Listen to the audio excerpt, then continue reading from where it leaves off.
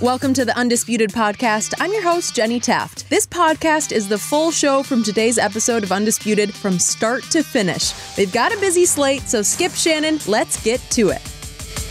Good morning. Welcome to Undisputed. I'm Jenny Taft with Skip Bayless and Shannon Sharp. How are you guys doing today? And it's a great day up in the hills.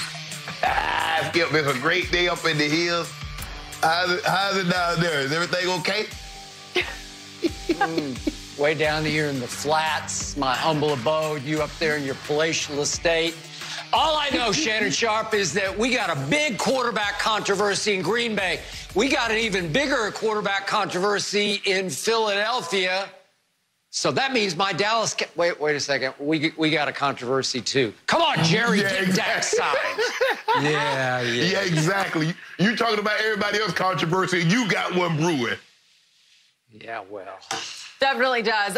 We do have a few quarterbacks to discuss today, but as Skip previewed, I think we should discuss Aaron Rodgers and everything that's happening with Green Bay, because the Athletic's Bob McGinn covered the Packers for 38 years, and he had some interesting insights on why Green Bay could have drafted quarterback Jordan Love. McGinn writes that Matt LaFleur may have drafted another QB because he, quote, simply had enough of Aaron Rodgers' act.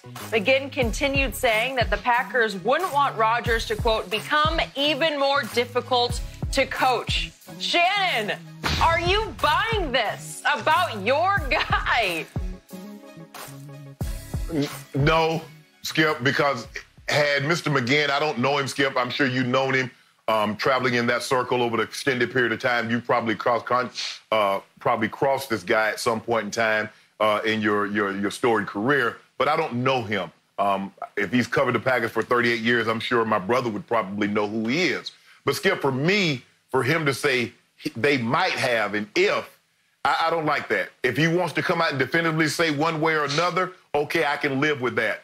But for me, Skip, for them to use a first-round pick on a quarterback and they move up to get him, sure, I'm sure it got Aaron Rodgers' attention. But what a waste would that be in order for you to try to gain a perceived power struggle over the quarterback that you just handed $120, $130 million that you're paying him $33, $34 million a year, and you gave him, what, Skip, $78, $79 million fully guaranteed. When I look at it, Skip, the Packers, they were 15th in rush yards, 16th in rush yard average. Drafting a running back in the second round, what if that has something to do about Aaron Jones? Because what we're starting to see, Skip, teams are really hesitant to hand out second contracts to running back. Now, we saw Zeke get one. We saw Christian McCaffrey get one. A couple of years ago, Todd Gurley got one. But more times than not, what we're starting to see, they're being hesitant or they're paying them less than what the franchise tag number is over an extended period of time. Skip, look. What has happened with Aaron Rodgers is that he's been so great, is that he's been able to take lesser tier talent, and that he had some great receivers throughout the course of his career. You know, Greg Jennings, Jordy Nelson. He had Donald Driver at the later stages of his career. James Jones led the league in touchdowns one year. Jermichael Finley before that neck injury. But other than that, Skip, what have they replaced him with? I was reading an article yesterday, Skip, and I didn't know this, and I know a lot of people don't know this. Aaron Rodgers, in his career, has only thrown one touchdown to a number one drafted, a first-round pick, Skip, tight end or wide receiver. Let that sink in for just a second. Not but one, and that's Mercedes Lewis last year. Skip, that is crazy. So what they've done is that they put all this, like, okay, Aaron, you do it. We're paying you all this money, you do it. And what is ticking Aaron Rodgers off is that he's done it for so long and they still refuse to go get him some legitimate help to go along with Devontae Adams. Skip, I don't believe this was about a power struggle. Do I believe this move ticked Aaron off? 1,000%. Because anytime you take a quarterback and you move up to select him, that raises the quarterback, that gets the quarterback's attention. But a perceived power struggle, and you're going to take a first-round pick, the guy that's not going to help you for an extended period of time, this makes no sense to me.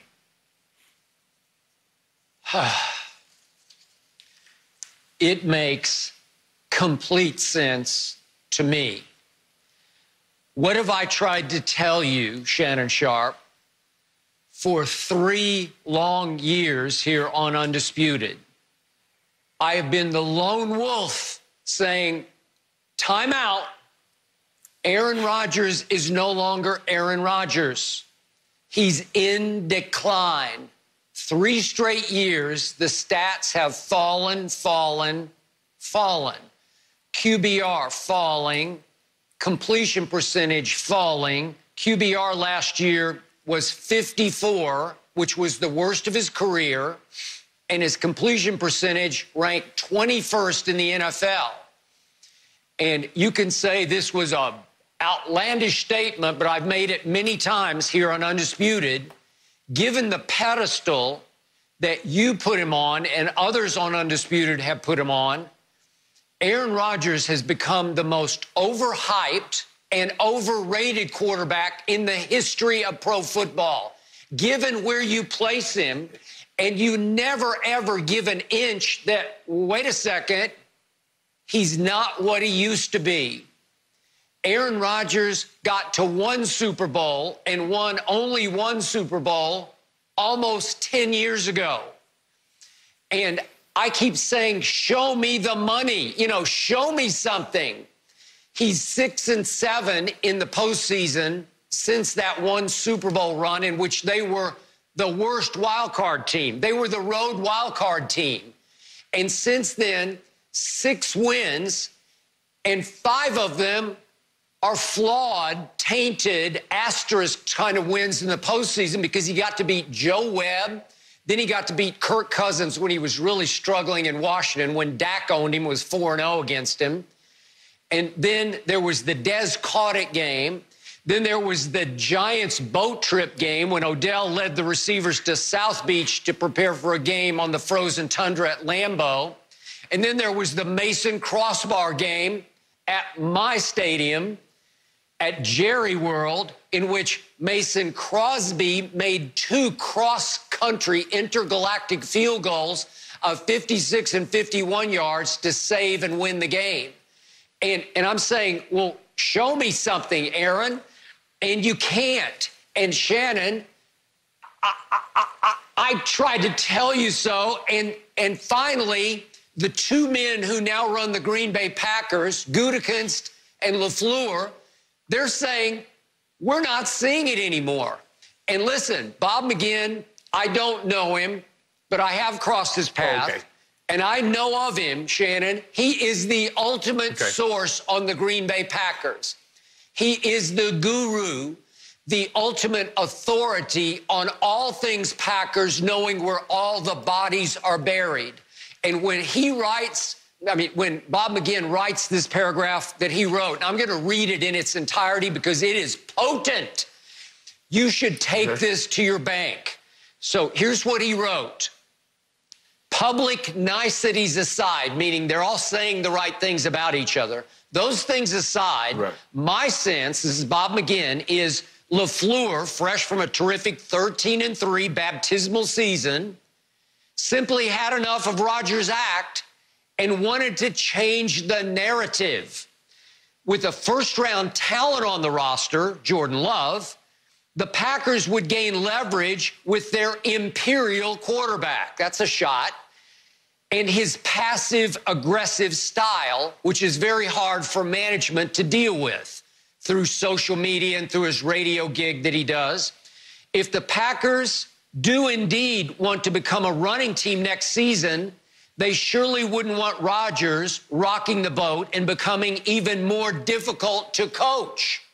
So, again, I told you on Monday, there are reports in Milwaukee, they want to go running back. The key choice was not as much Jordan Love as it was A.J. Dillon in the 2nd round. Big banger. The next Derrick Henry, 250 pounds who ran 4.5 at the combine, high carries, workhorse back. And I think they want to start letting him tote the rock and take the ball more and more out of Aaron Rodgers' hands before they put it in Jordan Love's hands sooner than later.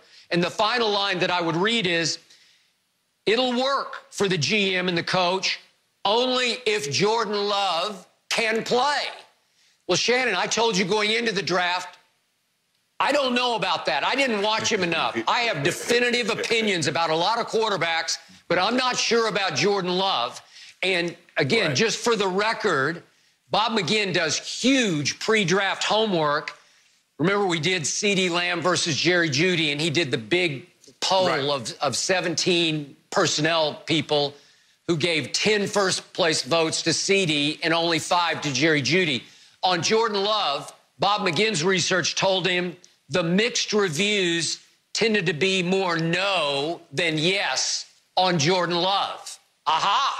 So Bob McGinn is also admitting this is a longer shot than you might think on Jordan Love being able to replace Aaron Rodgers.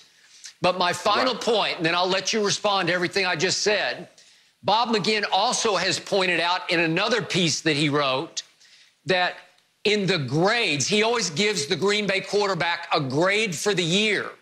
And he has made a strong point that he was still giving Brett Favre very good grades in the 3 years leading up to the drafting of Aaron Rodgers. That, to Bob McGinn, was more of a blindside shot where he did not see that one coming because it wasn't needed yet when they took Aaron Rodgers with the 24th overall pick, because remember, it was between him and Alex Smith. Might go number 1 out of Cal, and he fell, and finally Ted Thompson said, I got to do this. I got to pull this trigger at 24. But his point was, in the 3 previous seasons to that, Brett Favre, if we go back, it goes 04, 03, 02. Brett Favre's grades were B+, B+, and B. So Brett Favre had still been playing at a very high level. But Bob McGinn points out, Shannon, that Aaron Rodgers has been, according to Bob McGinn, pedestrian over the last 3 seasons with grades of C+, C+, and B over the last 3 years. And I told you the stats are saying decline, decline, decline. And so, again, it's more necessary now to replace Aaron Rodgers than it was necessary back in 05 to start thinking about replacing Brett Favre. So I think I first guessed this. I think I saw this coming. I get what they're doing. I'm just not sure they're doing it with the next Aaron Rodgers, because I'm not sure that Jordan Love is going to be Aaron Rodgers. Skip, let's take what you said last, is that the last 3 years that he had given Brett Favre B+, B+, B+, in his last 3 years, he's given Aaron Rodgers C+, C-, or D, or whatever it was. Now, 2 of those 3 years, Aaron Rodgers was hurt, broke his collarbone, so I don't know how you definitively give him a grade. In the next year, he hurts his knee in the very first game, and so I don't know how you give him the definitive grade when you know that he's injured. Second of all, and third of all, last year, Brett Favre, in those 2 years, he never had a season like what Aaron had last year. You know that, I know that. And Brett never reached the NFC Championship game again. Aaron Rodgers has just left the NFC Championship game.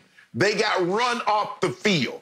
That's what did happen. They got run off the field in the last game of the year up in San Francisco, Levi Stadium. That's what it's called, Levi.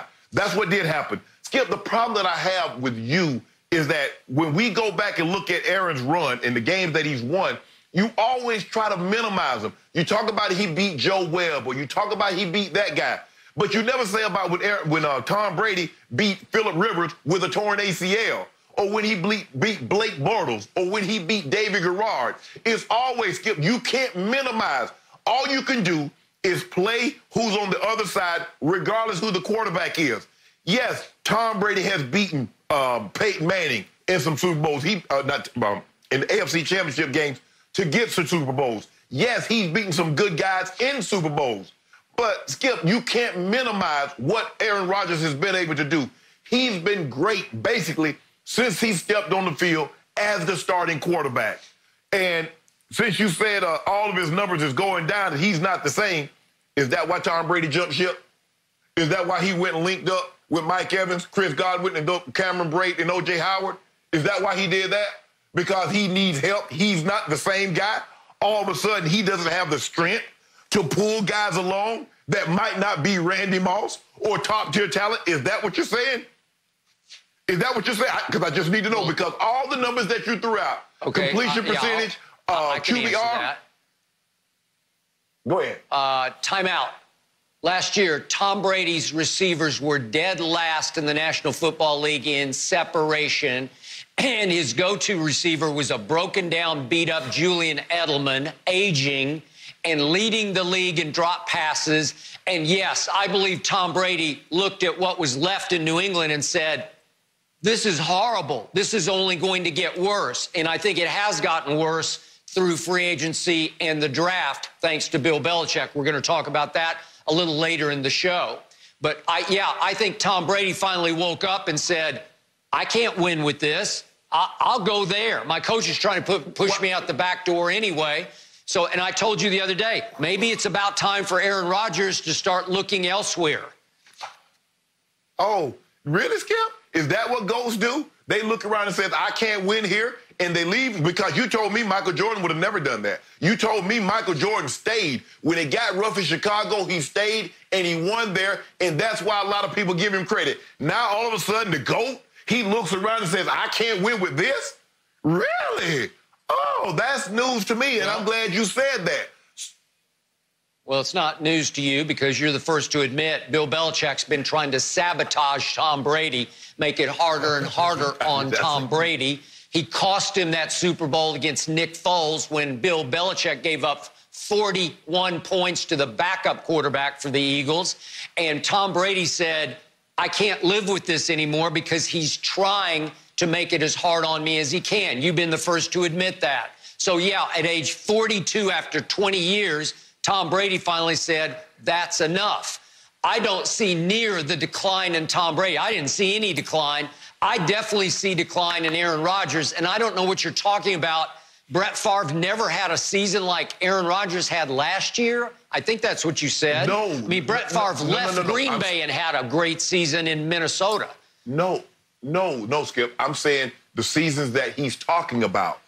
Skip, Brett was an MVP, so clearly he had some great seasons. But Brett Favre was a turnover machine. There's a reason why he why he is the all-time career interception leader. He's thrown more interceptions than any other quarterback in the history of the game. Skip, that's not what I'm saying. I'm saying when he's evaluated, Mr. McGinn says he evaluated Brett Favre, what was it, 2003, 4, and 5. If you look at those seasons, it's hard for me to believe that they were better than what Aaron Rodgers just put on tape this past season. That's what I'm saying. No, I'm not saying Brett Favre never had a great season. Clearly, he was an MVP. He won a Super Bowl. He's a multiple-time league MVP. So, no, that's not what I'm saying. I'm just saying the seasons that which he evaluated. And last year, what we're talking about right here with Aaron Rodgers, it's hard for me to believe without going back and looking at it and fully evaluating it, says, oh, yeah, Brett Favre played better than Aaron Rodgers did last year. No, it's hard for me to believe that, Skip. And no, what the Packers did get tired of Brett Favre every year threatened to retire and not coming to OTAs and not coming to minicamps. They did get tired of that. Okay, well, I'm here to assert that LaFleur is tired of Aaron's act. That's what McGinn is writing about. Remember the Bleacher Report story of about a year ago? Yes. Remember the big bombshell about all things Packers, but especially about Aaron? And again, I've always told you what I don't like about him is he can be a blame-deflecting, finger-pointing diva. He's got a lot of that in him, and I think you've agreed with that on occasion. Yeah. I know Greg Jennings, who caught passes from Aaron's, been on Undisputed a lot, has agreed with parts of that. And that bombshell story had the line that said that the president and CEO, remember, called Aaron to tell him, I have chosen Matt LaFleur. Like, he didn't ask his permission. Right. He said, I'm hiring this young coach. He's going to be your coach. So he said, according to the article, don't you be the problem. Don't be the problem going forward. And again, what's his name? Mike Murphy. He said, you know, Mark he Murphy. denied that he said that. But Mark Murphy, I'm sorry, Mark Murphy. Yeah, who played, obviously, for the Redskins. Mark Murphy said, I didn't say it, but it sounded like semantically saying, well, I said something like that. And I think he did because they don't want Aaron to continue to be the problem. And I believe he was still the problem in their eyes last year, and that they are telling Bob McGinn that off the record behind the scenes. And so he's saying they're sick and tired of this. They want some new leverage to try to keep Aaron under wraps, you know, sort of, if you will, under thumb, make him a little more coachable. And one way to make him more coachable is to say, well, guess what? We have your successor right here in-house. We don't have to go trade for him or sign him in free agency. We got him right here, right now. So maybe you should be a little more amenable to our new philosophy, which I think next year is going to be run the football. Well, Skip, for me, when I look at it, I don't think it's hard for you to gain leverage over a guy when he knows if you trade it, it wrecks your salary cap. If you cut it, it wrecks your salary cap. And you just given him $79 million in total guarantees. Now, Skip, I will concede this. The fact of the matter is that Aaron Rodgers is who he is, and they go hire a coach without telling him or not getting his blessings.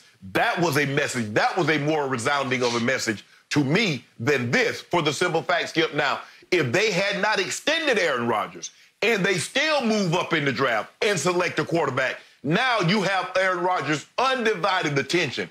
Skip, with this, he knows, man, I would wreck your cap. Skip, look, their team, and we know teams will eat money. They'll eat 10, they'll eat $15 million.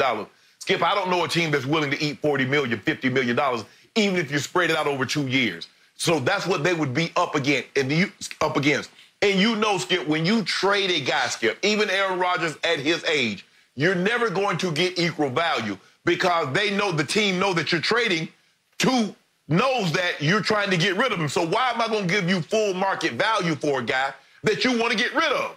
I hear you, and I agree with that. Right now, he's virtually untradeable.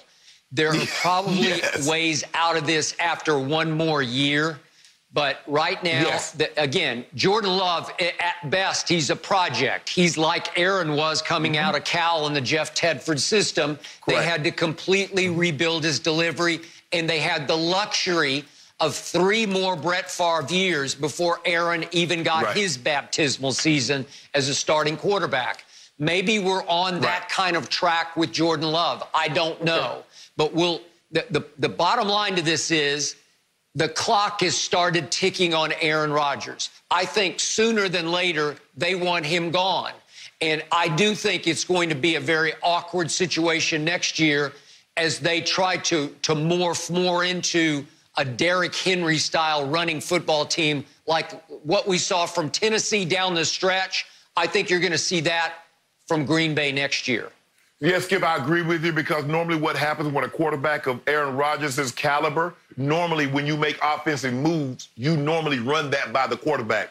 And for them to not only not run it by the quarterback, hell, they took a quarterback. So they really say, we don't give a bleep what you think. This is what we're going to do because we feel this is in the best interest of the team. So, Skip, yeah, I do think, I don't know if this, Skip, it's a power struggle, but I do believe they have Aaron Rodgers' undivided attention. Yeah, I think he's paying attention. That is definitely a good point. No mercy. As the Michael Jordan versus LeBron James GOAT debate rages on, Dennis Rodman weighed in when asked if he could guard LeBron, and Rodman didn't hesitate with a simple yes. Rodman continued saying LeBron is, quote, so easy to play, and that he would have shut him down because his game is simple and all he can do is drive and use his size. Rodman also said Scottie Pippen would have shut down LeBron before Rodman would have even had to guard him. Shannon, I cannot wait for your reaction here. Is this fact or fiction? This is bull jive. That's not what I really wanted to say, but we know what it is, Skip Bayless. And you see what happens, Skip?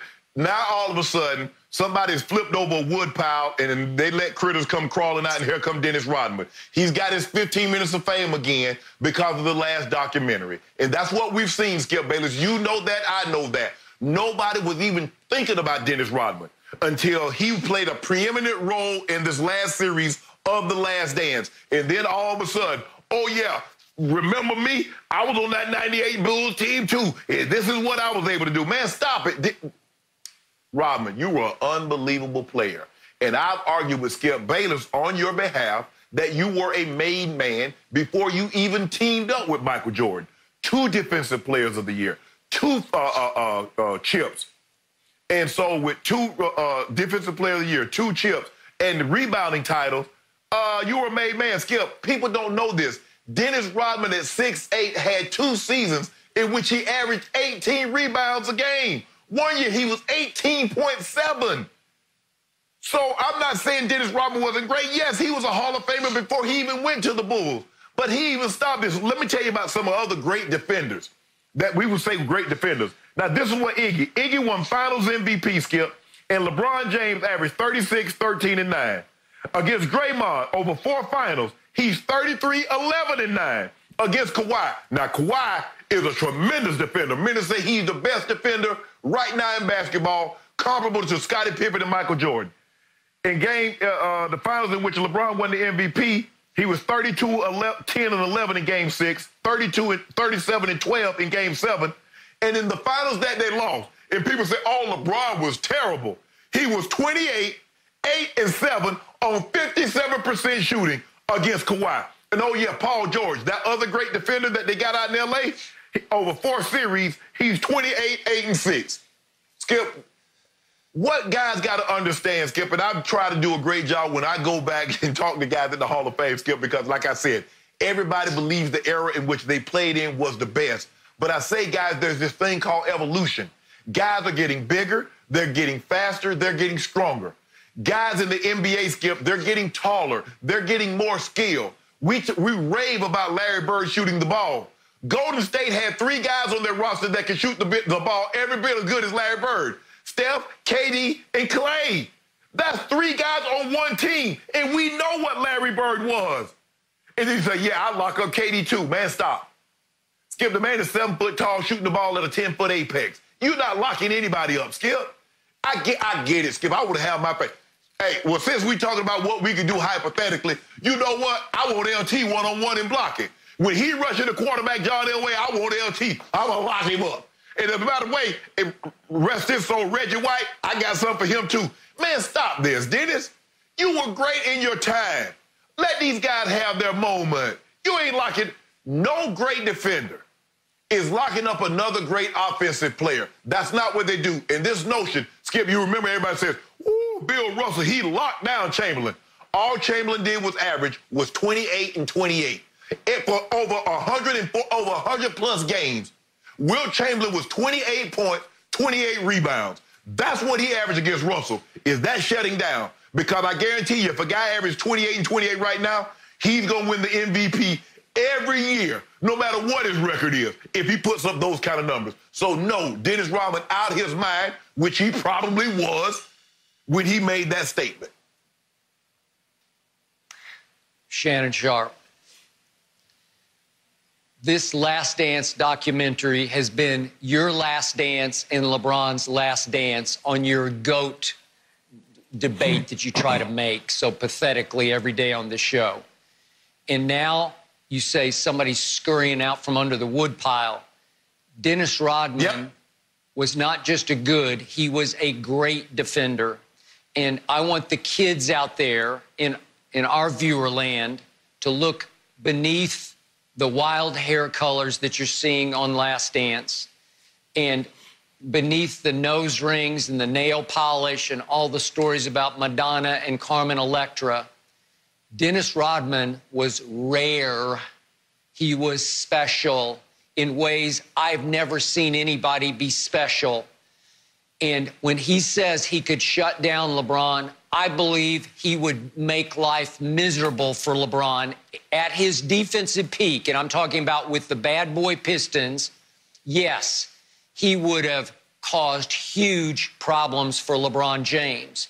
The reason being, at 6'8", I'd never seen anybody stronger at 6'8", just naturally gifted stronger, who played any stronger than Rodman did at 6'8", which is about an inch shorter, only an inch shorter than LeBron. And Dennis Rodman at 6'8" had extremely high basketball IQ, on par with LeBron's, except Dennis's was defensive and rebounding IQ. He was sly, smart in ways I'd never seen before a defensive rebounding player be. He was a below-the-rim rebounder. He was not an explosive leaper, but he was very quick on his feet, and he always beat you to the spot on defense and under the basket for the carom, for how the ball was going to bounce. So when he says that LeBron's game is simple, he's right. Because let's be honest about this. LeBron didn't have that cat quickness that Michael Jordan had. Michael could separate. He could just shake and bake you and separate from you in a flash. And LeBron has never had that. And he said he has only one move. Well, what have I always said about LeBron? Greatest attacker of the basket I've ever seen. But it's very simple because it's just straight head, straight line explosion. He's not going to fake you off your feet. He's not going to, so to speak, make you miss. He's not going to blow by you because you're fooled. He's just going to freight train past you and beat you with strength and then skill at the basket, because LeBron is ambidextrous, left or right-handed at the basket, and has great touch at the basket. What LeBron is in the main is he's an all-time great passer, but he's an average at best jump shooter, mostly below average given his superstardom. And he's a lousy free throw shooter, and Dennis would lock right in on that because Dennis studied, Dennis researched. And what you forget, Dennis played with a nasty edge unlike we see anybody play defense today. He was the all-time greatest irritant, distractor, the crown prince pest that we've ever had in the history of this game. And once he got under your skin, he would snatch your poise, he would snatch your wits, and ultimately he would snatch your heart right out of your body. And that's what would start happening to LeBron if Dennis guarded him. And I made the case to you, Shannon. We were talking about Shaq, Kobe, Lakers versus the '98 Bulls. And I told you, well, on defense, the Bulls would just put one of their 7-footers, Luke Longley, Bill Winnington, at the rim, and then they would put Rodman on Shaq. And he would bother Shaq because he's way stronger than you think he is, and he's going to get his hands on the ball. He is different as a defender in ways that I've never seen before. So he would, yes, he would plague LeBron James because he would match him in physicality, and he would basically say, you can't beat me jump shooting, so I'm going to make you drive it on me, and then I'm going to match you at the rim in IQ and in strength. I'll be right there with you step for step. And it would frustrate LeBron, and it would ultimately drive him right over the edge. So, yes, Dennis Rodman is not just spouting off. He's not just trying to recapture another 15 minutes of fame. He's flat out telling you the straight truth. Skip, you just said that Dennis Rodman was a below the rim. LeBron plays above the rim, even in year 17. Now, what we're seeing is that he only has, think about this, Skip. Kareem only had one move. Kareem only had one move, Skip Bayless. How would that work out for him? Over 38,000 points with one move. What? Wait, how many touchdowns? Can I say something? Yes, go ahead. Yes. Yeah, real quick. Did you see in the Last Dance footage, did you see what Rodman did to Kareem as a Piston? Did you see that sequence where he blocked Kareem twice in a row? And Kareem's standing there gaping like, what just happened? A 6'8" guy just blocked me twice. Skip, if you don't mind me asking, can you tell the people what year was that for Kareem in which Dennis Rodman blocked his shot? Tell the people at home, what year was that for Kareem? Year 20. You know what it was, I don't know which year it was. Do you? Probably 1990. No, Kareem was gone there. Skip, Skip Bayless, you ought to be ashamed of yourself. You really should be ashamed of yourself, Skip. You really should. You know good and well. LeBron James. So this is what I don't understand. LeBron can get to the rim against Kawhi. He can get to the rim against Paul George. He can get to the rim against Andre Iguodala. But he couldn't get to the rim against Dennis Rodman. Now, you said these guys are some of the great defenders of all time. Paul George, they said, we've never seen anything like Paul George and Kawhi. And LeBron just took both of them to school. LeBron, as a matter of fact, LeBron homeschooled them two guys before we even had quarantine. He had Paul George and Kawhi homeschooled. Like, y'all ain't got to go to school today. Work from your computer. And now you over there talking about, now Dennis Rodman going to talk about he can lock up LeBron. I have only said that Kawhi and Paul George and Iguodala are the best defenders of their era, but they have none of the physicality that Dennis brought to pro basketball out of southeastern Oklahoma State, out of nowhere. Right. And to me, he changed the game, the way it was played. He was the one setting the tone for the bad boy Pistons because 1990, 91, he was the defensive player of the year, as you pointed out. And in 92, he led all of basketball in defensive win shares. So for 3 years, he was the best defensive player on the planet, setting the tone, the bad boy tone, playing in the gray area where he was trying every trick in the book to distract you, to get under your skin and into your heart. That's what he did best. So physical, so in other words, so nasty, so I don't give a you-know-what. He didn't care who you were. He didn't care if it's Kareem Abdul-Jabbar or it's Kareem nobody. He did not care. He's just going to take the ball out of your hands, which is what he did.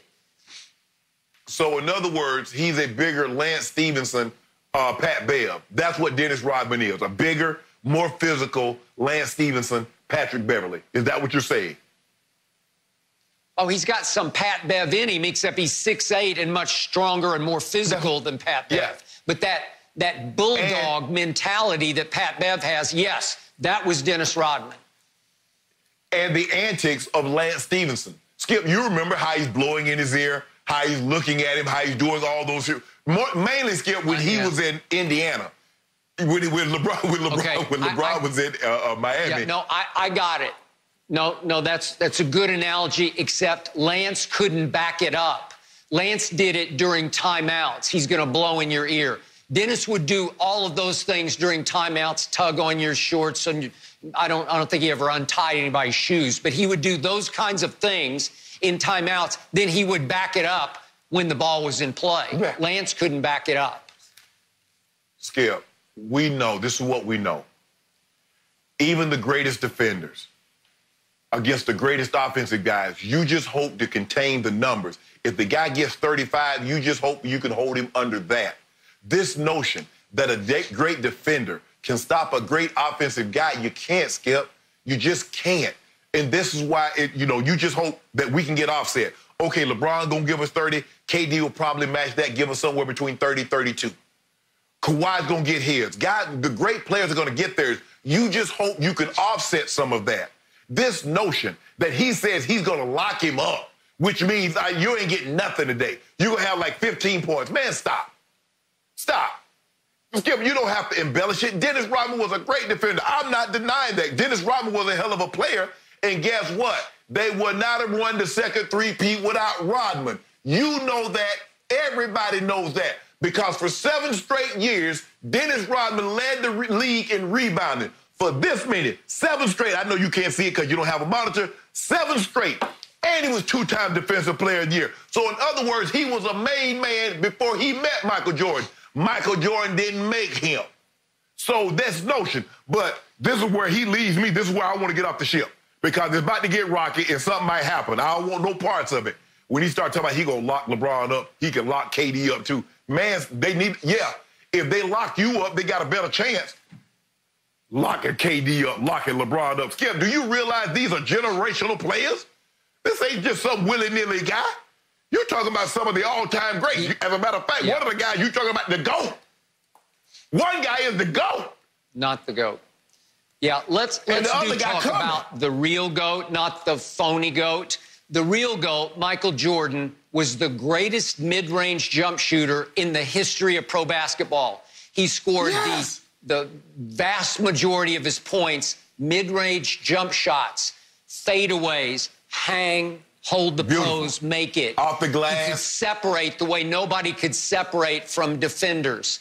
And LeBron, this was the first time Dennis Rodman, in his sort of, you know, in his simplicity of speech, he's not the most eloquent guy, but he called LeBron James' game simple. And that's the first time it dawned on me that's simply brilliant from Dennis Rodman, because LeBron doesn't have a lot of whipped cream going on. LeBron doesn't have a way to just completely separate by shooting mid-range jump shots. He's not a very good mid-range jump shooter. He doesn't have that in his repertoire.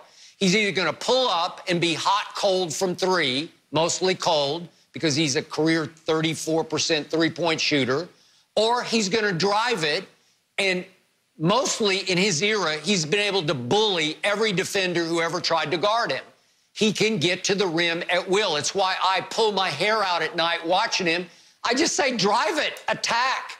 But he's been afraid of the late game free throw line because he's a way below average free throw shooter. Well, he is. It's just a fact. Dennis would lock on to that. Dennis might send LeBron to the line a record number of times in a game, but Dennis would trust, well, he's only going to make like 65% of those, so I'll live with the 65% as opposed to KD, who can make 90% of his free throws. Dennis would have a hard time with Kevin Durant. I do not think Dennis could lock up Kevin Durant. There's way too much stuff going on. Kevin's game is not simple. He's 7 feet, and he's got wingspan of 7'5". That's hard to guard. LeBron is much easier to guard than Kevin Durant. Skip, you do realize Dennis Rodman only has 6 fouls. So it's not like he can just keep putting LeBron on the line because his butt will be out of the game. So this notion that, oh, he can get physical, well, how physical? Skip, obviously, a lot's going to depend on the era in which they play, because you know back in the 80s and the 90s, they let the guys play a little more. Now the floor is spaced. Guys have more lanes to be able to get to the basket, and now guys want to shoot the three. So a lot of that is predicated, but Skip, we'll never know. It's easy to say that now. I mean, I would love to, you know, run routes on some of the guys, Mel Blount and some of the great safety, Paul Krause, all those guys back there. But Skip, that's wishful thinking. Dennis, you did what you did. Now go back to sleep and leave the GOAT alone. The GOAT busy. We working on our documentary. Because from moving forward, Skip Bayless, you know we got cameras following us for the next 4 years. Because we on this quest. All-time leading scorer and 2 more chips. That's what we got for the people. The phony GOAT is getting exposed by The Last Dance. And I, for one, am ecstatically happy about it. Dennis Rodman never going to miss an opportunity to speak his mind. No mercy. So reports have emerged that Bill Belichick may be willing to have a bumpy 2020 season in hopes of landing Clemson quarterback Trevor Lawrence in next year's draft. Belichick didn't draft a QB this year. Remember that. So, Shannon, can you see any truth to this report? Hell no. Skip, Coach Belichick has won 11 games for a decade straight. 11 games for a decade straight. And so in order for him to get in position to be able to have an opportunity to take Trevor Lawrence or Justin Fields or whomever, Skip, he's going to have to go, what, 2-14, 3-13, probably worst case scenario, maybe even 1-15 to be in position to make sure. Because I believe the top 2 quarterbacks, Lawrence and Fields, probably go 1-2. We can debate later on. I'm sure we'll have that debate later on, Skip, in the order they're going to go. But we feel they're the top 2 quarterbacks that's coming out. So Coach Belichick, a guy that's gone to 9 Super Bowls, 12 AFC Championship games, is going to say, you know what? The hell with it, guys. We just need to be in position. Skip, the one thing that we know about players and coaches when they're great, I don't want to be around for no rebuild. When you get used to winning, that's all you want to do. There have been very few coaches that want to stay around for a rebuild. Skip, you remember Doc Rivers when the Celtics broke up the Big Three and they were going to get ready for a rebuild? Doc said, guys, I sure wish y'all would help me get up out of here. And what did they do? They obliged him? No, hell. That's not even, I can't even imagine a scenario. Now, Skip, it might be a situation where they're just not good.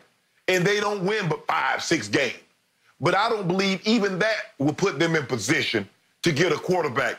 And because the quarterback is so touted, there's no one going to let the Patriots move up and be in position to get one of those top quarterbacks. That's not going to happen.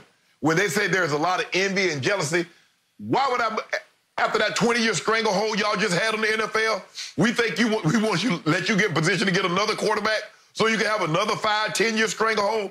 Absolutely not. I do not believe Coach Belichick is going to tank in order to get in a position to take Trevor Lawrence. That's not his makeup. That's not how he's wired. Okay, let me ask you this. Yes. Show me one move Bill Belichick has made in free agency or in the draft that made you say, wow, that's interesting. The move that I see, Skip, is that he's going to play the exact same way he played last year. He believes he can have a number one scoring defense, play it close to the vest, because he said, hell, it wasn't like Tom won me games last year, because anytime the team hit over 17, we lost. Anytime we hold the team under that, we won. Hell, if Jarrett Stidham should be able to get us, 14 to 17 points and have us win games.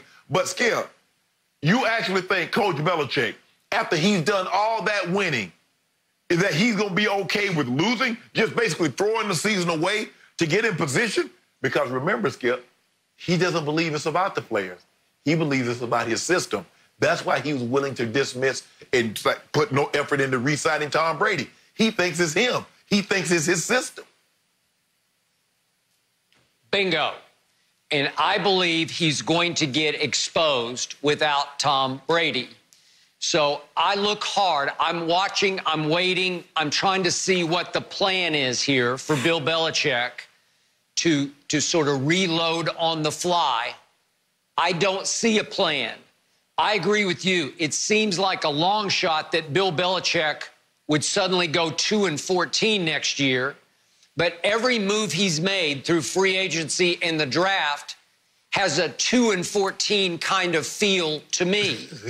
And it sure appears that unless he's got one more ace up his sleeve that I can't see, the ace could be sign Cam Newton, which I do not see, or it could be trade for Andy Dalton. And I still don't understand, unless Andy Dalton would completely destroy his contract and start over for next to no money. I don't know. I don't even see how you could pay Andy Dalton and wedge him under what's left under your cap, which is not much.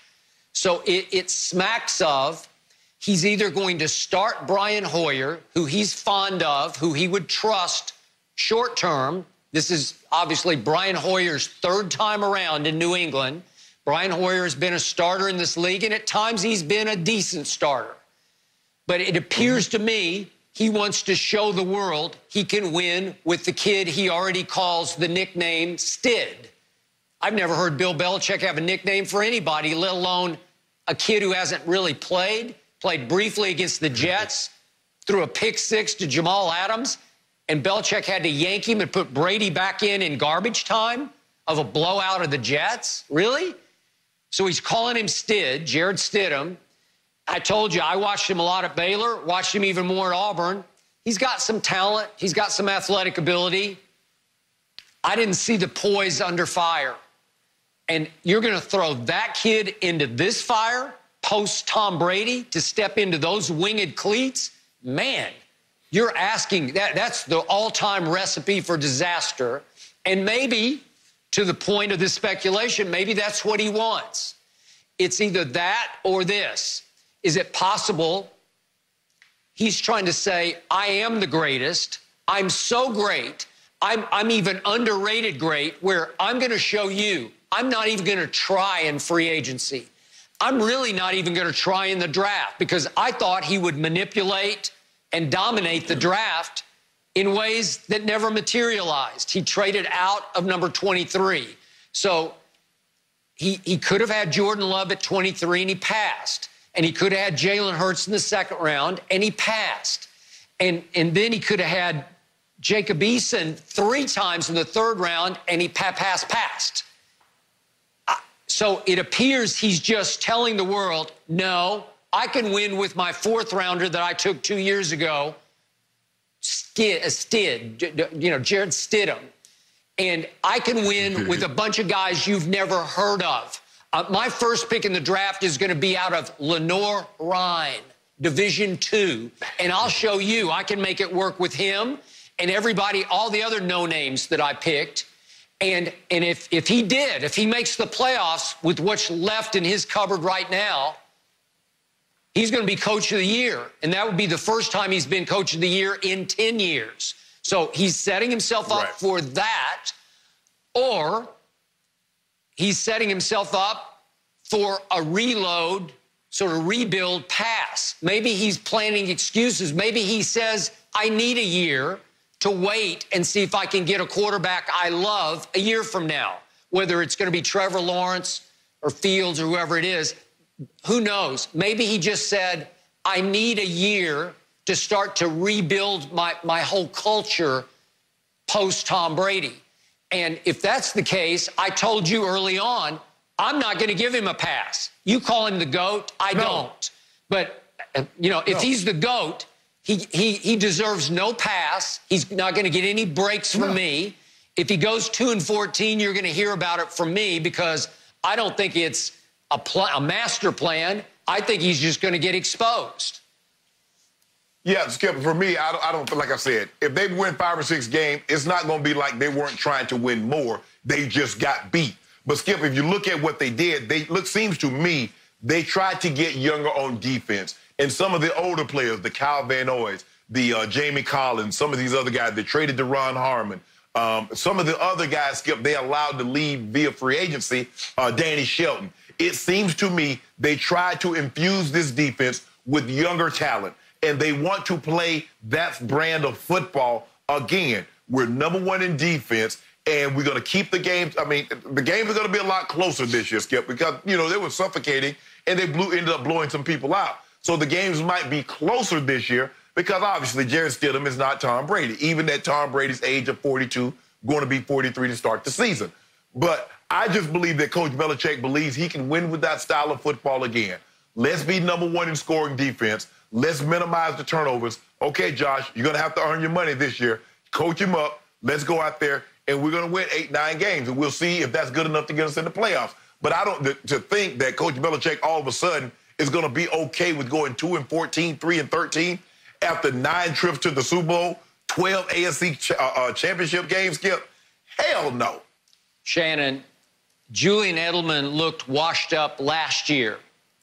You love him going into this coming year. And Sony Michel, he was in the doghouse 2/3 of the year last year. Do you love him next year? I don't know. James White looked like he was an older player last year. You love that going forward? The offensive line had a lot of leaks in it last year. I don't see it. Wait a minute, Skip. Hold on. And guys that are 24, 25 looking old. Hell, they got a quarterback that's about to be 40, but that was 42, and he looked like he was 22. Man, stop this, Skip. Everybody gets blamed. I noticed what you said. It was James White. When James White was catching passes, James White special. Sonny Michel, legend, rushing 2 years ago, legend to the Super Bowl. Now, all of a sudden, it's everybody's fault except Tom Brady. Man, that's ridiculous. I sure like Tom Brady's chances next year. Yeah, I'm liking him more and more. I might just be becoming a Bucs fan right now. Why not? I'm rooting for Tom. No mercy. So Charles Barkley continued his feud with Draymond Green. When asked about Green's latest jab that he'd be coming for Chuck's job, Barkley said Draymond is the least important member of a boy band, but doesn't even realize it. Barkley said this while appearing on John Calipari's Facebook show. Shannon, any truth to what Barkley is saying? This thing won't end. Skip, I wish they let this go, Skip. Because I think now it's becoming personal, more personal than it should. I understand that Charles has a job to do. His job is critique and analyze, but I think when you start to make comments like that, and Draymond has gotten personal also, I think, but what we're having here, Skip, is that neither player feels that they're being given proper credit for their contributions. Skip, and I know Charles Barkley retired in 2000. I remember Charles Barkley's career very well. And people, Skip, they look at him now, and he's really out of shape, and I'm being nice about it. He's had I think his hip replaced, and he walks, and people just think, oh, he's just a blowhard. Skip, do people realize Charles Barkley was a hell of a player? Charles Barkley is one of 6 players, let this sink in right now, Skip, one of 6 players to end his career averaging at least 22 points and 11 rebounds. Here are the others: Wilt Chamberlain, Kareem Abdul-Jabbar, Elgin Baylor, Bob Pettit, and George Mikan. He ended his career 22 and 11. Charles Barkley was 6'4" and was a power forward. So in other words, he's the height of some point guards and 2 guards. He played power forward in the 80s and the 90s, and he did that. So he looks at it like, Draymond, bruh, you keep telling everybody that you're better than me, bruh, and no way, shape, or form are you better than me. And I agree with Charles. Draymond, you won 3 titles. You're Defensive Player of the Year. You're not a better player than Charles Barkley. And that's the notion, Skip. Sometimes people, the 3rd, 4th, 5th best player on a championship team, win championships, and they believe because a guy that's an all-time great didn't win a championship, they're greater than them. No, you're not. No, you're not. Skip, I look at it like this, and I'll take my career. Draymond, this is what I do for you. When I look at my career, Skip, I had a very good career, Skip. I went to Pro Bowls. I was an All-Pro. I won 3 Super Bowls. I'm in the Hall of Fame. Skip, I was not more important than TD. I was not more important than John Elway. But that's okay. Just because I was not as important as those guys, do I believe they could have won a Super Bowl without me? No. I'm not more important than Ray Lewis and those guys on that defense. But do I believe they could have won a Super Bowl without me? No. That's okay. Draymond, you're not Steph, you're not Clay, you're not KD. But I don't believe they could have won a championship without you. That's okay. Skip, there are levels to this.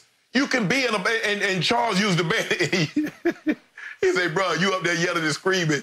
That you don't realize they can't see Justin Timberlake. You just happen to be in the group that's with Justin Timberlake, that Justin Timberlake sings in. And it was funny, Skip, but they get personal now. You know, and Charles is not going to let it go. Draymond's not going to let it go. So I don't know when this thing's going to end. But Charles is right, Skip.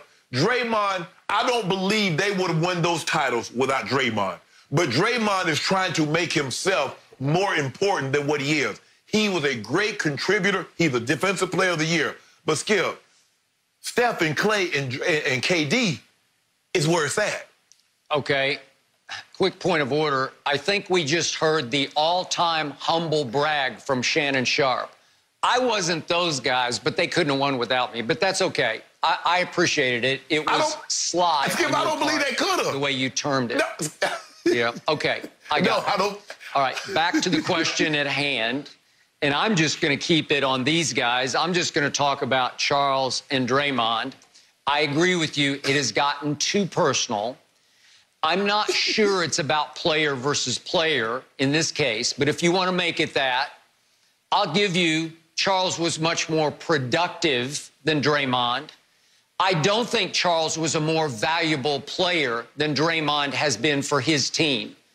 I never loved Charles winning intangibles because I think they were low. I think he could fill that stat sheet. He could stuff it like few have ever been able to at 6 feet 4 inches tall. Below the rim rebounder, round mound of rebound. Did a lot with that big caboose behind him. But the point was, and he was a very gifted scorer, we know that. But when it came to winning time, as Magic termed it, Charles often wasn't where he needed to be when he needed to be there. He couldn't be counted on like Draymond was counted on pre-KD. Remember, in that 2015-16 season, they set the record. They won 73 games, and Draymond was extremely valuable to that team because, to me, and I think this is getting lost in the shuffle of this scuffle, if you will, Draymond was the glue of that team. He was the guts of that team. Yes. He was the enforcer on that team. He was the trash-talking bad cop. because Steph is the baby face and Clay is the super nice guy and Iguodala is the all-around great guy. And it was a fun team to be on, but you needed, when push came to shove, somebody who would shove. And Draymond would shove. He would push back, and sometimes to a fault. I'll get to that in just a second. But if you look at that 2015-16 season, Draymond went 15 points, 10 rebounds, and 7 assists. Not huge numbers, but across the board, that's pretty great. That's very good. And as you know, the next year, he was the Defensive Player of the Year, and he led the league in steals. So he had high value in little ways. That team needed somebody to do the dirty work, and he did all-star dirty work for them because he did make 3 all-star teams, and he did make first-team All-NBA a couple of times, and he was 5 times All-Defense. Okay, that's all pretty great, you know, it's pretty great. Yeah. And I get, you know, okay, so you're the one guy, you're the last member of the boy band. Well, the boy bands, they're going to live forever. They're immortal, and so are you because you're on there. But maybe you're singing something contralto. You know, they need somebody to blend in, somebody to harmonize, and maybe you're the key piece of the harmony that the other guy, that Justin Timberlake needed. He sang high, you sang low. Okay, I get it. But let's not discount what he meant to that team. And by the way, when they did get to that fateful finals that saved your bacon and saved LeBron's, when they came from 3-1 down to win it, won Game 7 at Oracle, do you remember what happened at Oracle that night? Draymond Green was on fire. Went 32, 15 rebounds, and 9 assists. 32, 15, and 9? Are you kidding me? That's sensational. He was in position, Shannon, to win MVP of the series if Steph could have made one big shot down the stretch in the fourth quarter. Remember what he did in the fourth quarter? He was just horrible, like 1 for 6 from 3 and had the turnover. You know, he needed to make one big shot, or Draymond needed to make one more shot, and Draymond would have been MVP of the finals to me. But what had happened in Game 4?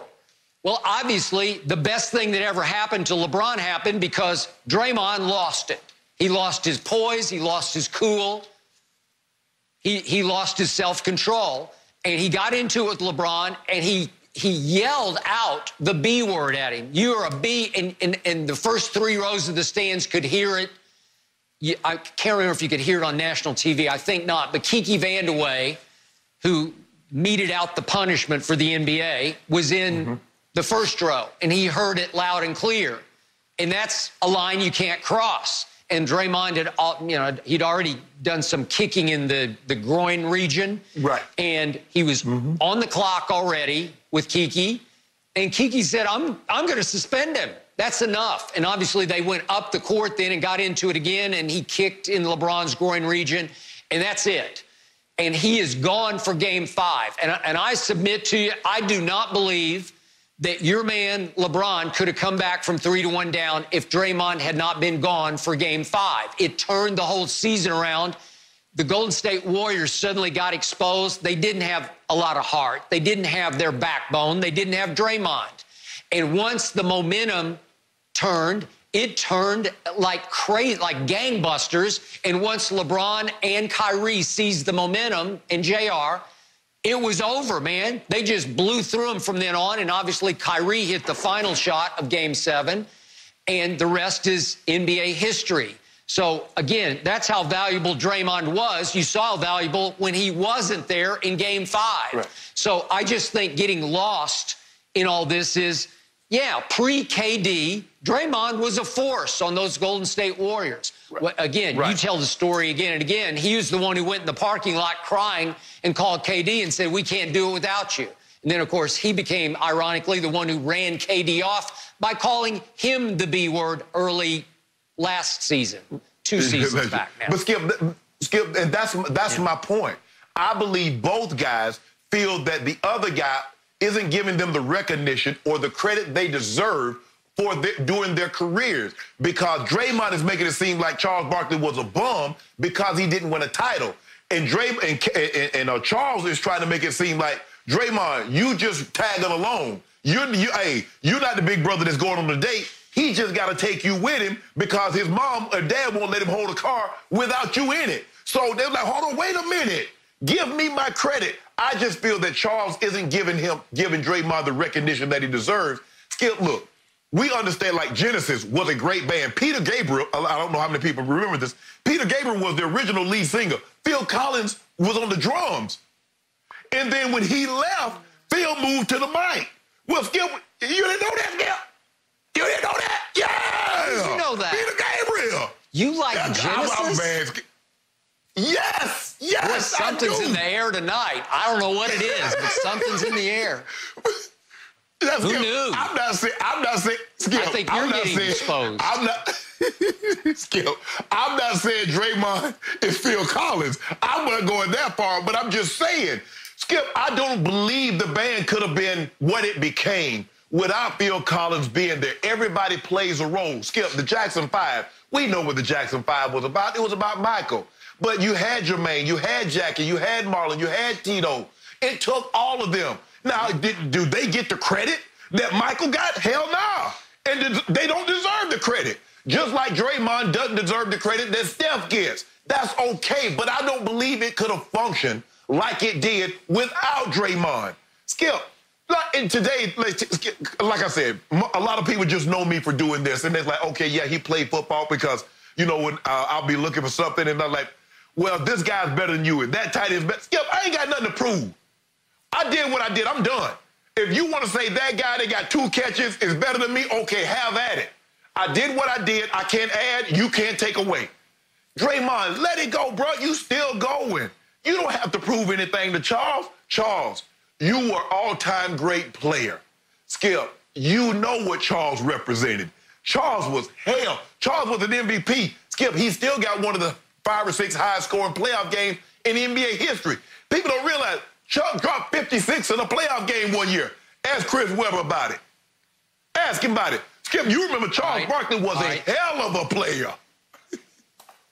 No, he was. I got that. My quick musical analogy for you, band analogy, is the Beatles were just another band with Pete Best on the drums. It wasn't until they got Ringo and replaced Pete Best. Ringo set the tone and the rhythm for the Beatles to become the greatest rock group ever. So he's the least of the Beatles, but he was incredibly crucial to their success, as has Draymond been. Draymond, Ringo. Okay, Draymond, you're Ringo. You're not McCartney, you're not Lennon, you're Ringo. You're important, but they were really coming to see McCartney left-handed guitar and John Lennon on the keyboard. That's what they were coming to see. But they like a good drummer. I'm liking these music analogies. It all makes sense to me now. It was that easy. Thank you, guys. No mercy. Athletics. Bob McGinn covered the Packers for 38 years, and he had some interesting insights on why Green Bay could have drafted quarterback Jordan Love. McGinn writes that Matt LaFleur may have drafted another QB because he, quote, simply had enough of Aaron Rodgers' act. McGinn continued saying that the Packers wouldn't want Rodgers to, quote, become even more difficult to coach. Skip, are you buying this? Shannon Sharp. Yes. I hate to say I told you so, but I did. Again and again and again. I was the lone wolf out on my island, Bayless Island, saying, time out. He's not what he used to be. The last 3 years, his stats have said declining, declining, declining. Last year, this past season, while they went 13-3 and they won a bunch of games where you said, how did they win that? I'm not sure. The other Aaron Jones, was more valuable than Aaron Rodgers because Aaron Rodgers had his career low QBR, scale of 0 to 100. He had a 54. Not good. His completion percentage last year was 21st in the NFL.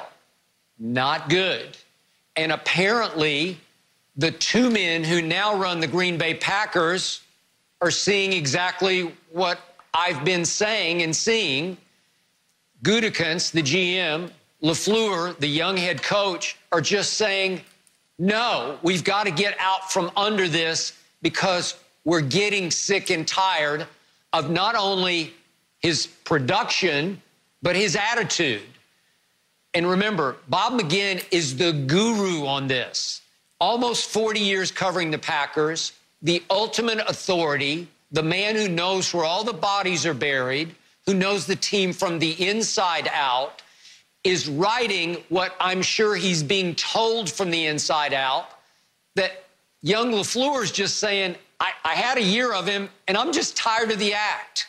As McGinn calls it, the passive-aggressive act, which, what do I always say? Aaron Rodgers is the LeBron James of the NFL. Passive-aggressive. That's what we always hear about LeBron. Cryptic tweets, IG posts, little quotes to the media, Aaron via his radio gig. What's he mean by that? It's blame deflecting, finger pointing. It's diva act that LaFleur and probably Gutekunst, who obviously hired LaFleur, they're getting sick and tired of it. They're stuck with a huge contract, and it's going to be very difficult to get out from under it. But they wanted to create new leverage with Aaron. They want to make him more manageable. So what did they do? They drafted the hottest X-Factor property on the draft market, Jordan Love. I told you, I have no idea. I didn't watch him enough to have a big, bold opinion, a yes or a no. Bob McGinn's research said more no than yes, and he knows a lot of people around the league and does a lot of great work pre-draft. So Bob McGinn's not sold on Jordan Love, but he's sold on the premise that the Packers are saying no to Aaron Rodgers. So the premise for next year, according to a report in the Milwaukee Sentinel, Journal-Sentinel, is that they're going to go to the big banger. They're going to go to the kid they drafted in the second round, A.J. Dillon, Boston College, 250 pounds, ran 4.5 at the combine. The next Derrick Henry, let's let him pound the rock. He's a straight-ahead banger. He's not a make-you-miss.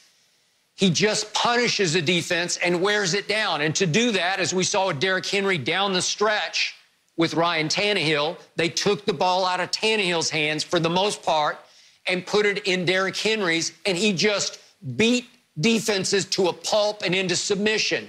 I think that's where the Packers are headed next year as they try to develop Jordan Love. So in the end, Bob McGinn sums it up by saying he gives the Packer quarterback a big grade every year, and he is a tough grader.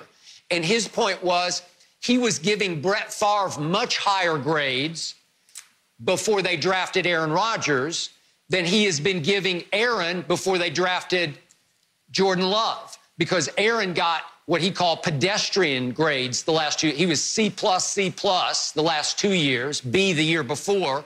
Brett Favre was B+, B+, B in the 3 years before they went to Aaron Rodgers. So he's saying, wait a second, they do need a new quarterback. Maybe it's not Jordan Love, but they needed somebody, and now they think they've got a hold over Aaron Rodgers, more leverage, where they can say, well, if you don't like it, lump it. We'll just play the kid. So, again, in decline, I've been telling you, and I think I'm right about this one. Skip Bayless. Boy, I love Skip Bayless. Boy, Skip Bayless, I love you like a cousin. But you will not tell the truth for the life of you when it comes to Aaron Rodgers and Tom Brady. Now, Skip Bayless would have you believe that Aaron Rodgers has dropped off a cliff. Now, Aaron Rodgers dropped off a cliff. Tom Brady is still in the prime of his career.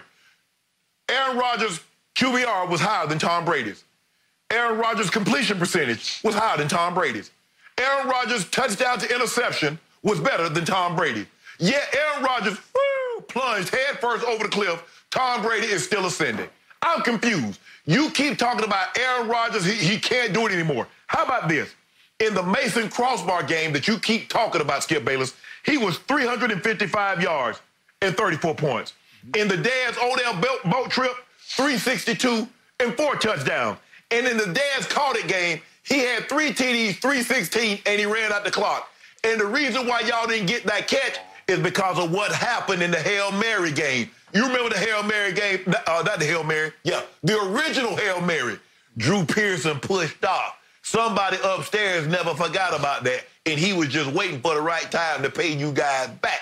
Now, that being said, Skip Bayless, and you keep saying Aaron Rodgers, in Aaron Rodgers' last 7 losses, his last 7 playoff losses, his defense averages giving up 34 points a game. In 41 career playoff games, Tom Brady's defense has given up 34 points twice. They gave up 41 in the Super Bowl, and if I'm not mistaken, they gave up 38 in the AFC Championship game against the Colts. Let that sink in for just a second, folks. In 2 games in 41, Tom Brady's defense has given up 34 points or more. In 2, Aaron Rodgers has had that in the last 7 playoff losses. What? Skip Bayless, and you talking about they operating under the same apparatus. Aaron Rodgers has thrown 1 touchdown pass in his career to a receiver or a tight end that was selected in the first round. Let that sink in for just a second, people at home. And Skip Bayless telling you this man is washed up. Skip, now look, do they have Aaron Rodgers? They wanted his attention. I believe they have his undivided attention by selecting him. But he knows he's not going anywhere. He's like, what y'all gonna do? Cut me? I appreciate it, and I'll go right to the Bears and beat the brakes off y'all every single year if you force me to. I don't want to leave, but if you force me to, I will. Skip, he knows they can't do anything right now. He's therefore at the bare minimum, he's there 2 years, probably 3. But this notion that Aaron Rodgers has somehow cliff dived while Tom Brady is ascending in a paraglide, Skip, that's not true, and you know it. That's why Tom Brady dipped, because he's like, I ain't got no talent here. Let me go link up with Mike Evans. Let me go link up with Chris Godwin, Cameron Brake, O.J. Howard. No, if you the GOAT, you don't run. Skip Bayless told me GOATs don't run. See, that's the one thing I don't like about LeBron. He ran to Miami, linked up with D. Wade, who showed him how to win. Your guy waited, and now look at it. He ran faster leaving New England to get to Tampa than he did at the Combine, Skip Bayless. And we know how god-awful slow and how bad he looked running at the Combine. But, boy, he did like a 4-4, getting up out of New England to go to the warm weather in Tampa and get with those receivers. Stop it, Skip. You know better. You know, I love how when you're losing a debate on Aaron Rodgers, you have to bring in other names. So this time you've reached for Tom Brady. Tom Brady is 7 years older than Aaron Rodgers. 7 years older. Tom Brady did not have Devontae Adams. Do you know who Devontae Adams is? You ever watch him? He is a stud. Yes. He is a Pro Bowl receiver, and Aaron did have him last year.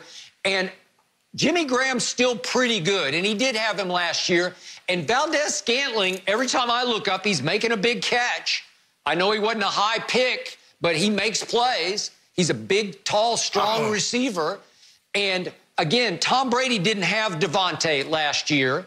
And Aaron Rodgers hasn't had a coach trying to push him out the back door for the last 4 years, the way Belichick completely disrespected and mistreated Tom Brady over the last 4 years.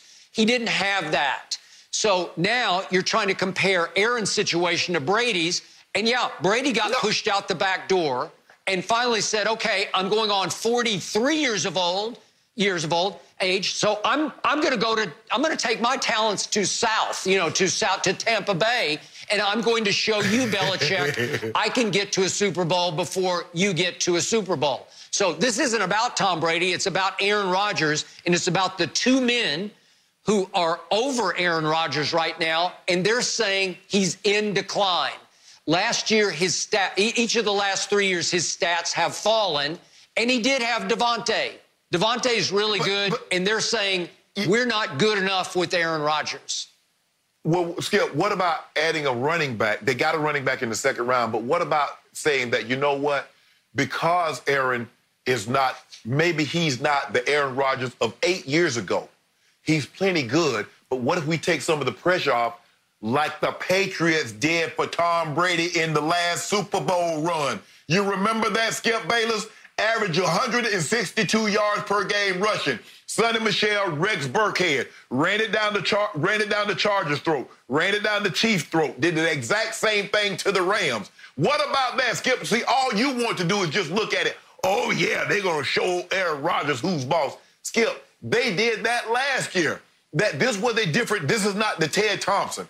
He basically said, I went and hired the coach that I wanted.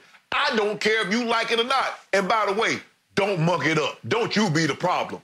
I believe he told Aaron that because why else would he gonna say, I called him and asked him, did you say that? Why would you call and ask him? You know he said it. Hell, he called you and told you that.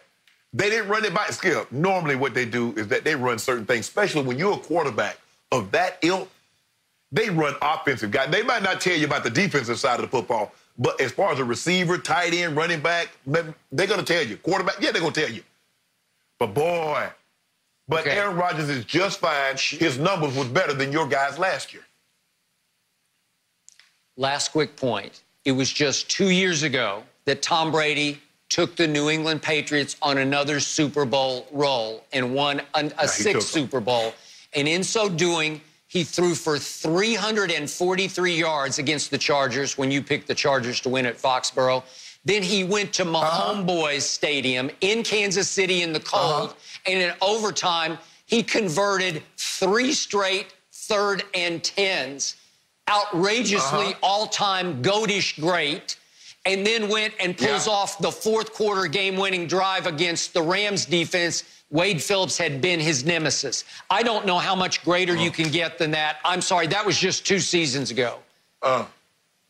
Scored 13 points in the Super Bowl, and then he scores, and then his defense gives up 14 points.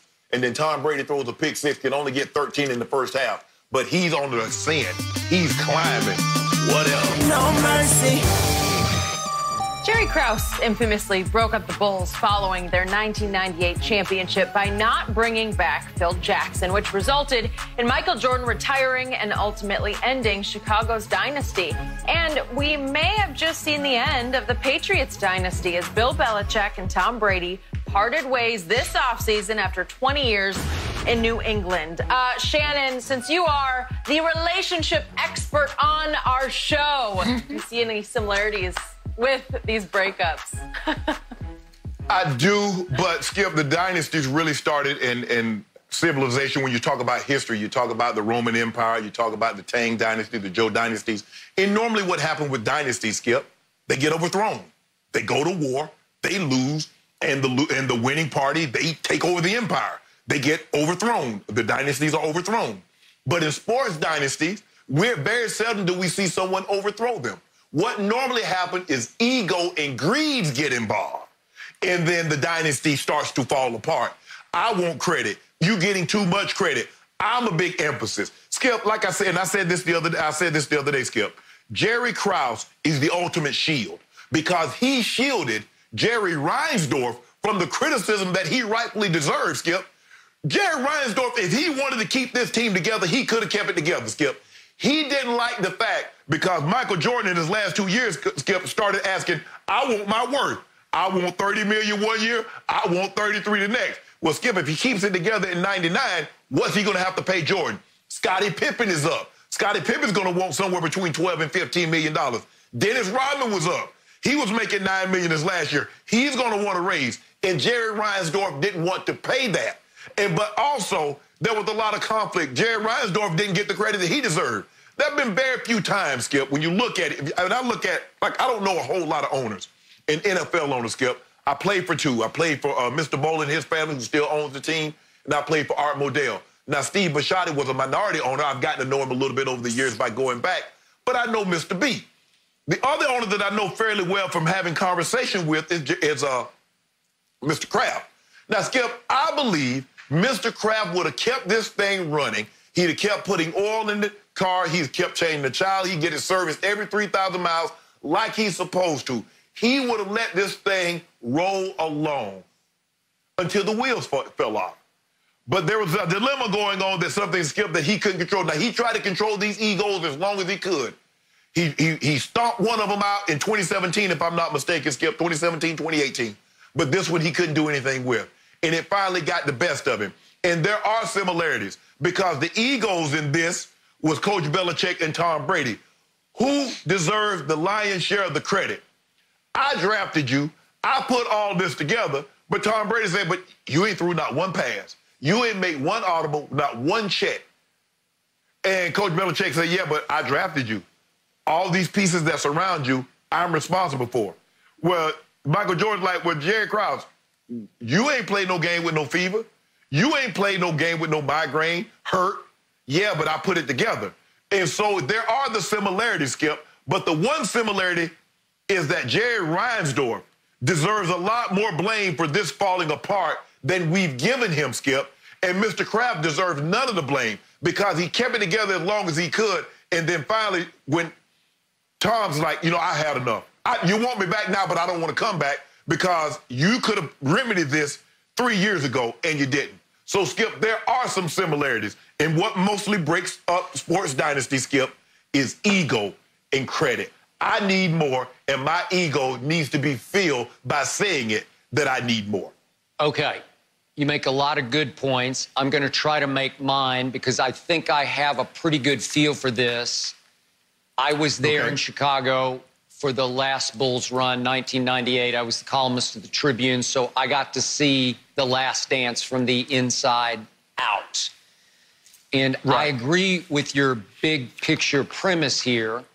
The similarity is that in both cases you have one man as a team builder who thinks that he's such a mastermind that he can rebuild or reload without the star player, the superstar GOAT player, and show the world that he can do it solo. So Jerry Krause believed with all his heart and soul he could start over without Phil Jackson and obviously then without Michael Jordan and show the world, watch this. I'll build another dynasty without Michael and without Phil. And obviously Bill Belichick as the team builder, who happens also to be the coach, he's saying, I can go solo here.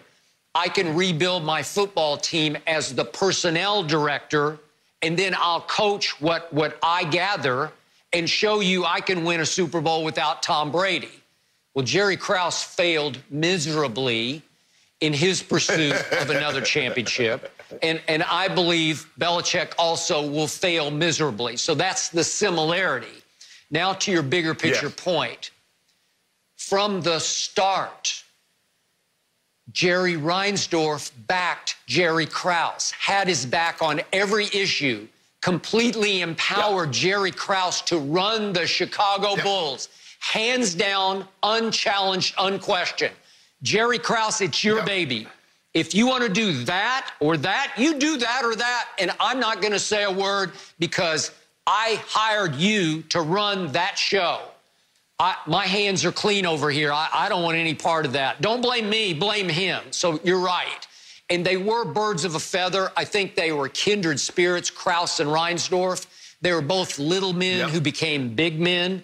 And they did like the limelight, and they did like credit to a fault, but neither one of them wanted any blame. But the point was, Jordan had to deal with that from the start. Krause didn't even draft Jordan. Rod Thorne did. And then here comes Jerry a year or so later. Was it a year? Yeah, a year later. And so he had to live with a guy who didn't draft him. And Michael lasted 13 years in Chicago before the dynasty was broken up. And it was broken up when he was 34. What happened in New England? The owner always had Brady's back.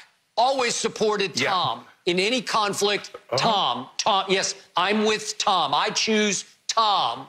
And that's why Tom lasted 20 years in New England before it finally got to be too much for Tom. But even to the bitter end, according to the NFL Network report, remember, Kraft was still backing Brady. According to them, they were, or at least Robert Kraft and his son, were holding out hope that all the way to that faithful Monday night meeting in free agency week, they were hoping that he'd say, okay, let's do it another year.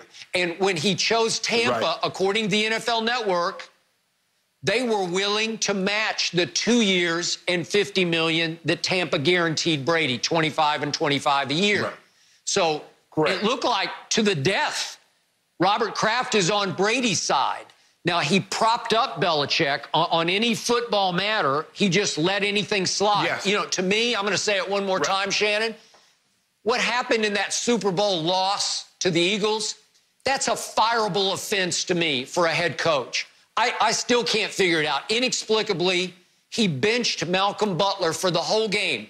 The one player who had played the most snaps on his defense, his best DB, is benched while Nick Foles throws the all-time Super Bowl party on Belichick's defense to the tune of 41 points, and they win 41-33. It felt sabotagey to me on Brady as he throws for a playoff record, 505, puts up 33, and loses. So, to me, it was already looking like at that point, Belichick's going to do everything in his power to make it harder and harder on Tom Brady, but Kraft wouldn't intervene on that. He would back off on that. Right. But when push came to shove, Jimmy G or Tom, no, I'm sorry, Bill. Nope, you're going to have to trade. I order you to trade Jimmy G. And he gave Jimmy G away to the 49ers for a mere second-round pick, which I thought was a spite trade. So to me, the crux of the difference is Kraft supports the quarterback, while Reinsdorf on the other side only supported the GM. Another difference, Skip, is that in Chicago, the GM hated the head coach. In New England, the GM loves the head coach because they're the same person. so it's like the GM got along great with the GM got along great with the head coach. And Skip, what happens is that because Jerry Krause had won those championships, you know, Skip, how it goes. When you win, the owner is willing to give the general manager a little more leeway, a little more leeway, a little more leeway, a little more leeway until until at one point, the fact of the matter is that Jerry Reinsdorf would even consider trading Scottie Pippen. But Jerry Krause had convinced him, like, if we can get some great value, we should. And Jerry Reinsdorf's like, okay, if you can get great value. And that's what happened with Coach Belichick, Skip. He had won so much. They had been so successful that even Coach Mr. Kraft entertained it. That's why he didn't have a problem. Think about all the guys. He traded Seymour. He traded Logan Mankins. Logan Mankins was all-decade guard. He let Ty Law walk out the door, Willie McGinnis. He let a lot of guys go. And Mr. Kraft didn't blink an eye because he had been so successful, Skip. Who am I to argue with that? It wasn't until that way, like, whoa, wait a minute, Bill, you for real? Because I can assure you, Skip, when Coach Belichick went in Mr. Kraft's office and says, Bob, I want to trade Tom. Mr. Kraft probably looked at him and said, slid back from his desk, looked at him like, Billy, you serious? I can't allow you to do that. But Coach Belichick had been given so much power, Skip. It's like, why not? But this time, and I told you, Skip, when it happened, I said, Skip, Tom won this round. This will go around with Mr. Kraft. I don't believe Mr. Kraft going to be in his corner. And he wasn't. It wasn't until Tom had enough and says, I'm gone, is that finally Mr. Kraft says, okay, we'll match that, but it was too late. Tom had done made up his mind. He was done with Coach Belichick. I want nothing else to do with him. We'll make up somewhere down the line, but right now, too much damage has been done. Last thought. The only way Belichick got away with all those crazy trades was that Tom Brady overcame every one of them. He overshadowed it. He canceled them. He was the reason Belichick could be Belichick. And I still say he was 75% of the credit that he didn't get from Belichick to me. No mercy. The Cowboys VP of Player Personnel, Will McClay, told 105.3 The Fan, quote, one of the first things Mike McCarthy said that made me jump up and down was players over scheme. This was clearly seen during the draft when the Cowboys selected receiver CeeDee Lamb at 17, despite not needing help at the position. So, Shannon, how much did this change in philosophy have to do with the Cowboys' success during the draft? There ain't no change in philosophy. That's easy to say after the fact. Skip, let's say for the sake of argument, one of those top corners were there. Okudah, Henderson, Terrell, and CeeDee Lamb is there at 17. Which one they taking, Skip Bayless? It's easy to say after the fact. You know what? You do know, Skip, but, let me tell you what happened, Skip. This all goes back to what happened on draft day in 1998. The best player on the board was who, Skip Bayless? Randy Moss. Jerry Jones never forgot that. They didn't really need a receiver, but he was the best. And they say, nah, he got a couple of red flags, we ain't messing with it. And he punished them every time. And Jerry Jones vowed from that point on, that's also one of the reasons, Skip, that he disregards red flags now. It doesn't matter if the court player has a checkered past. He's like, if the guy's talented, I'm not letting him go. I don't care. That's what this is about. This was not about no, change in philosophy. Skip, as I mentioned on the other day, I said, if you look at Mike McCarthy, when he had his greatest success, what did he have? Jordy Nelson, Greg Jennings, James Jones, and Jermichael Finley. That's when he had his greatest success. 3 wides and a tight end and a running back. Now, all of a sudden, it's a philosophy. It's a philosophy. Really? Stop this notion. That's just, he was the best available player. All they did was take the best available player at the time. But it would have been interesting had Chase Young or Jeff Okudah or Henderson been sitting there. Do they take CeeDee Lamb? Hell no. You know it. I know it. They just want to, what we do now, Mike McCarthy is a philosophy type of guy. Man, y'all need to stop this. I see through that bull jive y'all doing. Okay, I'll give you this. If Okudah had fallen to 17, I think they would have taken Okudah because that's an obvious need with Byron Jones having gone to the Dolphins. But remember, they had CeeDee Lamb, as I kept telling you. I said he's the best receiver in the draft. On their board, they had him at 6. I'm going to guess they had Okudah at 3 or 4, so I'm going to guess they would have taken him, but only Okudah, not any of the other names that you threw out there. CeeDee Lamb fell from 6 to 17.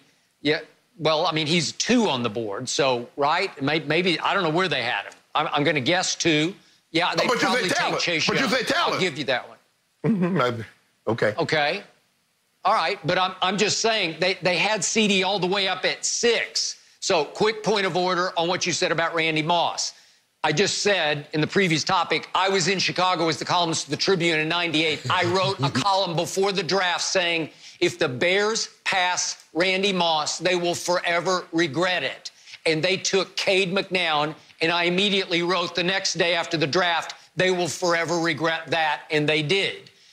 Everybody had big red flags on Randy, and then Dave Wannstedt, then the former Cowboy coach, Jimmy's defensive coordinator, was the head coach then of the Bears, and he pulled me aside after the draft and said, Randy Moss skipped the meeting they had set up for him in Chicago. He didn't even come downstairs from his hotel room to meet us in the lobby. He disappeared, and they said, we couldn't take him because that's the reddest flag of all. So I got that. Right. CeeDee had no red flags that I'm aware of. I don't know a red flag. He seems like a great kid and a leader of the football team. So anyway, the point is, back to this strategy change, alleged.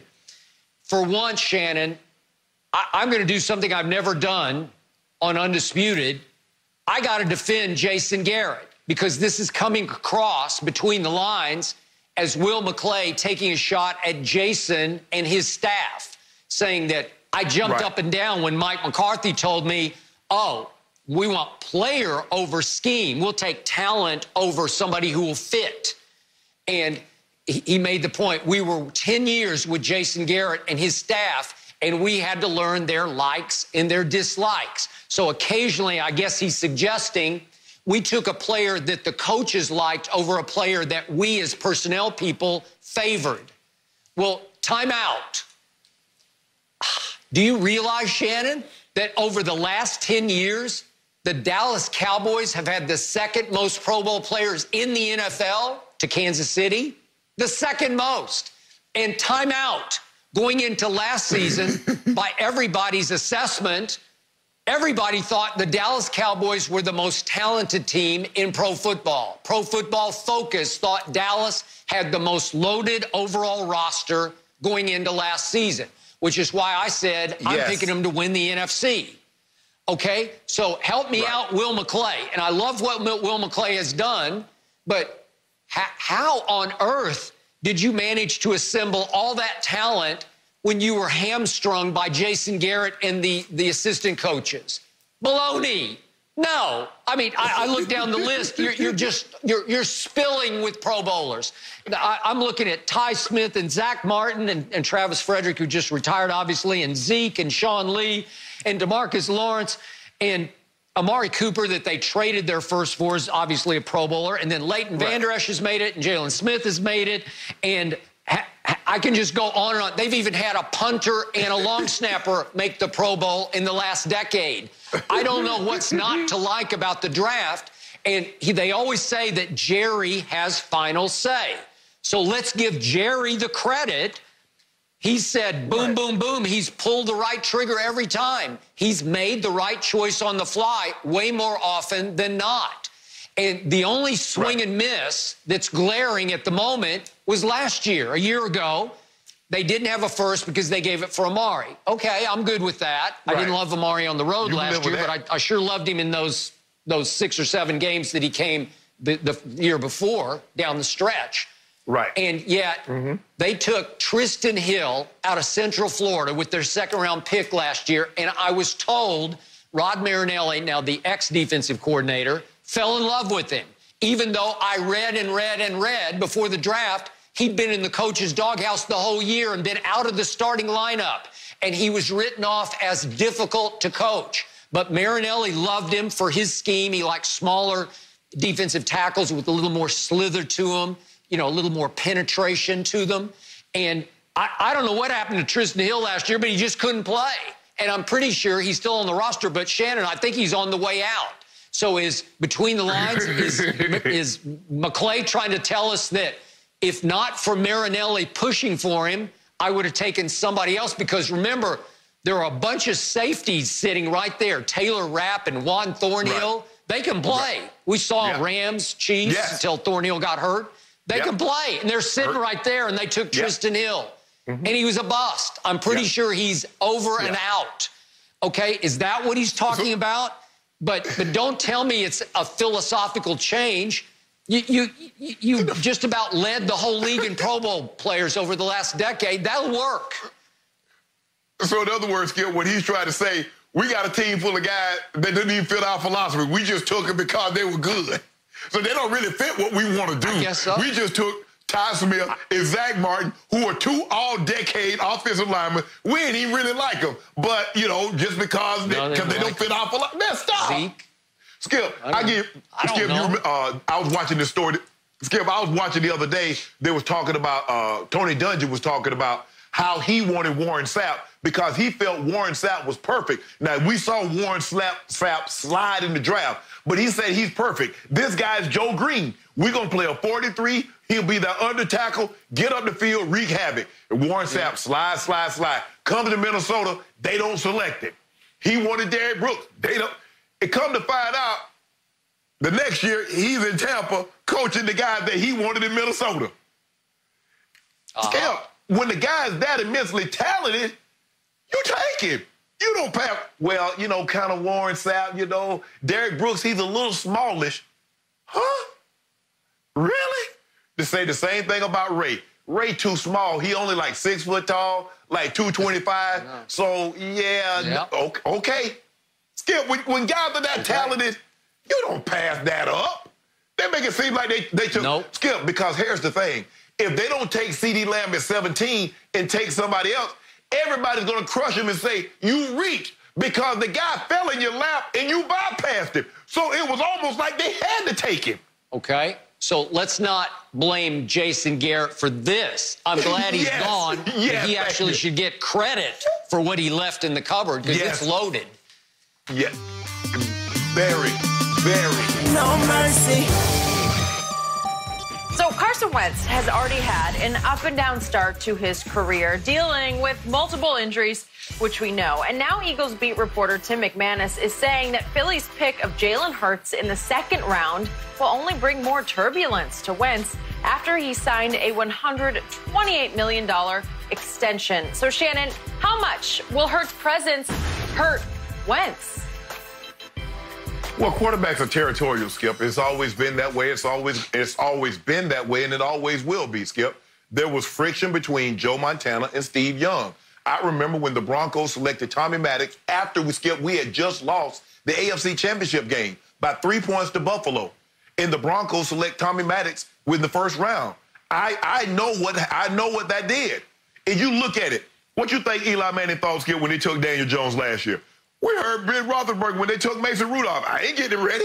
Let the coaches get it. So sometimes, Skip, you create a monster that you didn't even have to. You created Frankenstein when you should have been making a nice cocktail. And you created a monster that didn't even need to be. This is the way Carson Wentz needs to approach it, Skip. If I'm healthy, there's no way Jalen Hurts can beat me out for this job. And that's the way he has to approach it.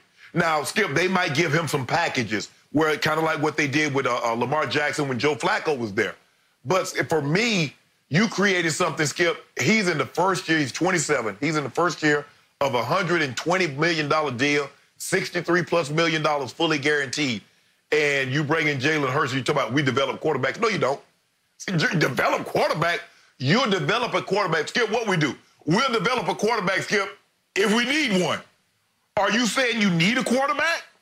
Because all I know is this. You do this, I can assure you, I don't care. He's looking like, man, they took a quarterback after they gave me all this. Maybe they're not as sure about me, as sure in me as they say they are.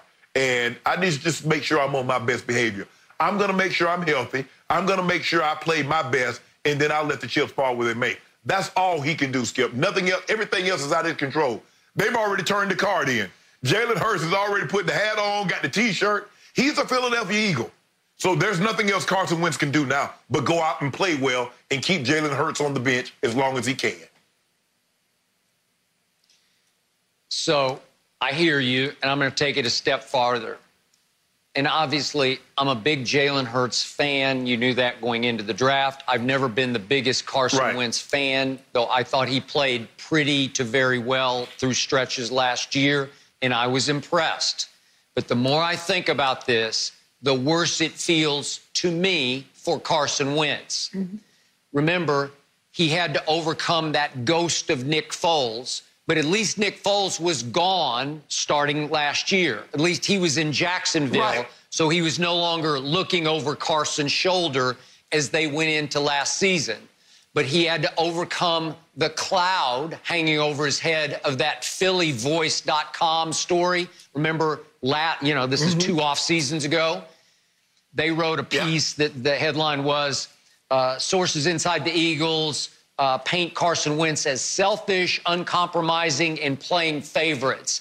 And it came off after you read the piece as if, dare I say, he was carcinogenic in the locker room, like he was really a bad force in the locker room. And trust me on this, Jalen Hurts is the flip side of that. Jalen Hurts is a quiet force in the weight room and in the locker room and in the huddle. Players will gravitate to Jalen Hurts. He's a powerful leader with a strong football backbone and a big, strong, good heart that everybody around him loves and sort of feeds off. So he won't make waves. He won't make public waves. He won't make it hard. He won't apply pressure externally on Carson, but internally, I think you'll start to feel a shift in that team toward Jalen, especially if he gets his opportunities and cashes them in. Again, I don't consider Jalen a gadget guy, and I'm not sure how he's going to respond in little short bursts of plays here and there and here and there. Right. But if Carson, and I'm knocking on wood for Carson because I don't even like to bring this up on live TV, but if Carson does get hurt, and he's had his share of injuries, maybe more than his share, and Jalen gets a shot, I think Jalen will cash in on his shot. And that will make it really difficult on Carson, even though they will say when he's healthy, he gets his job back. That city turns quickly on quarterbacks. You know it, and I know it. I think that team could turn quickly toward Jalen against Carson because Jalen's just that kind of a lightning rod leader. So, again, Jalen's not in Jacksonville. He's now on the sideline in Philadelphia. So there's a direct threat and a credible threat. And remember, even though Carson played all 16 last year, God bless you, man. And they were pretty good. They went 9-7. They were good enough to edge my Cowboys by 1 game. He was okay. Pro Football Focus ranked him the 16th best quarterback. But then he gets to his playoff game. It's his first playoff start, Shannon. And what happens? Shortly in, he gets concussed and he's out. He completed 1 ball for 4 yards, and that's his extent of his playoff career. He's completed 1 pass for 4 yards. So I think Howie Roseman and Peterson sat back and said, my God, we really like this kid, Jalen Hurts. Let's take a flyer in the second round because we may need him if Carson continues to be injury-prone, and they might even be thinking they may need him if Carson teeters and starts to struggle. So the handwriting is on the locker room wall. It's scribbled all over the locker room wall that you are in some trouble, Carson Wentz. Well, Skip, what happened is that anytime you give up what they gave up to get Carson Wentz, he automatically comes in, and he came in wanting respect that he didn't earn. And so he carried himself in such a way that turned off a lot of people. I don't care how you come in, but, bro, you hadn't done what you did over there. It's fine. But I need to see some of that right here. And he hadn't shown that. And he was carrying himself like whoa, bro, slow down. You're not the MVP of the league. You're not the Super Bowl champ. The other guy won the Super Bowl, and you carrying yourself in such a way that I'm sure it rubs some of the people the wrong way. But I think now, Skip, this is a wake-up call for him. He knows he's going to have to stay healthy and play well in order to keep that job. Oh, definitely a wake-up call. No mercy.